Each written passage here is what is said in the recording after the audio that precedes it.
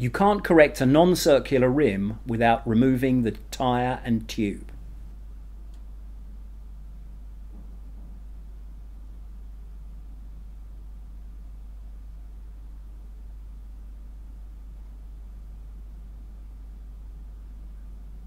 Watch the rim carefully and move the index point so that it just drags on the rim at its furthest point from the hub.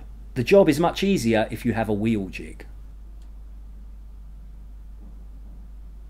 All the spokes going to the hub from the rim's high point need to be tightened.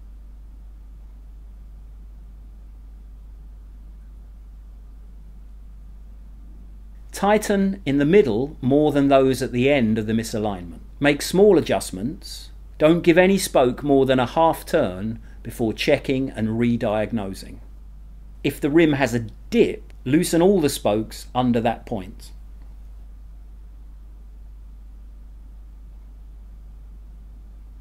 As the rim improves, move the index point to find a new position where it drags on the rim.